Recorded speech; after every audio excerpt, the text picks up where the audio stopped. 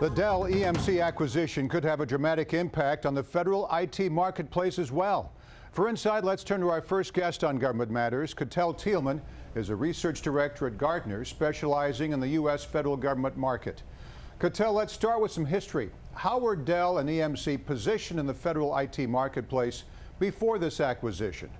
Sure. Well, they've both been very interesting and large player in the environment, and really in different pockets of the federal IT ecosystem, if you wish. Clearly, Dell has been around for a while. They're very well known broadly for all of their desktop solutions, for instance, but through their Perot system acquisition in 2009, they've also been very active from an IT services standpoint.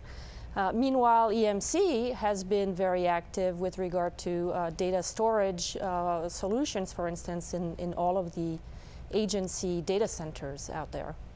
That brings me to the acquisition itself. There are a lot of moving parts here, like VMware and VirtuStream, or SecureWorks and RSA Security. Tell us more.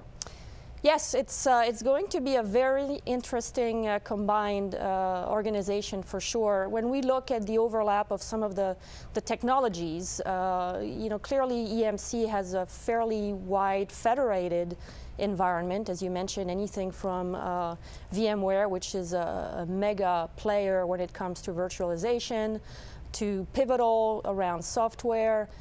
Some of the overlaps around the security solutions could be interesting. It will be quite interesting to figure out what the joint new Dell organization will do with SecureWorks, for instance, and RSA. And security, as we know, is going to be a continued area of spend and growth for federal vendors. Now, Katell, the acquisition won't close until this time next year. A lot could happen in 12 months. That said, I'd like to know what Dell will look like if this goes through. What kind of player will they be in the federal IT marketplace? Who are they going after?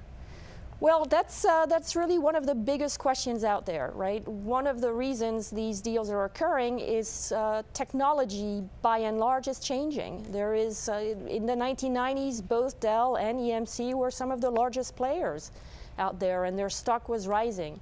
Fast forward to 2015, they're being very much challenged by new entrants. We've seen Amazon Web Services, for instance, becoming an $8 billion cloud provider, growing 81%.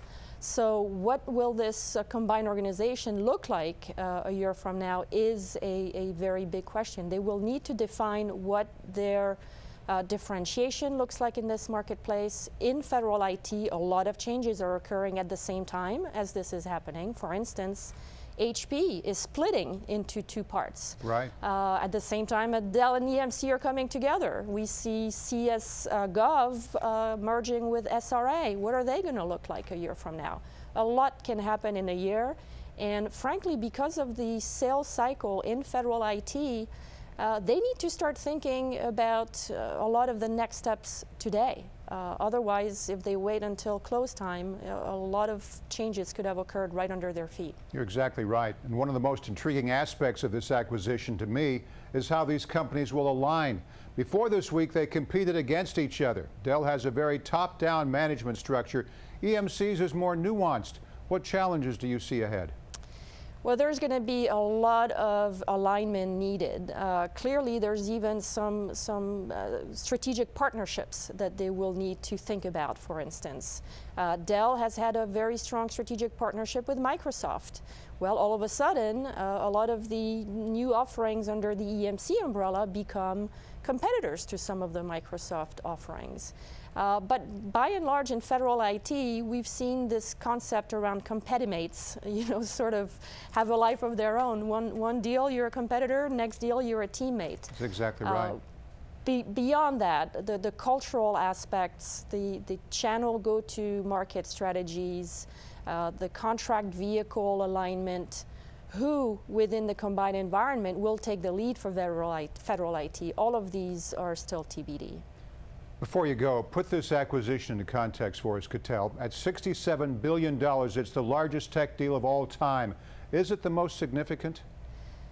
Probably not in the long term. Yes, there is a lot of money at stake, but still, you know, it's sort of a defensive play in many ways.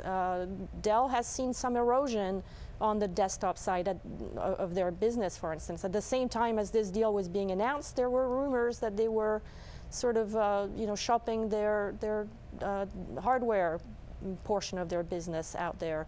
EMC clearly has some crown jewels there, particularly with groups like VMware.